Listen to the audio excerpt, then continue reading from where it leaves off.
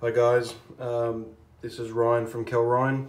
I'm just going to show you guys how to arm and disarm your alarm system. This is the Ness D8 KPX keypad, part number 106-310.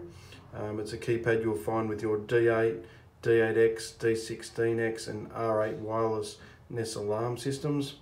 It's also the same process you will be able to use with your Ness touchscreen navigator keypad. Okay, and this is the process to arm. So we simply press the arm button followed by the E button, which is enter, and then your alarm system will start its countdown or processes to then go into the arm state. And then to disarm, we simply enter the PIN code, and that disarms your alarm system, and then you can now access the site. That's a basic rundown of that function.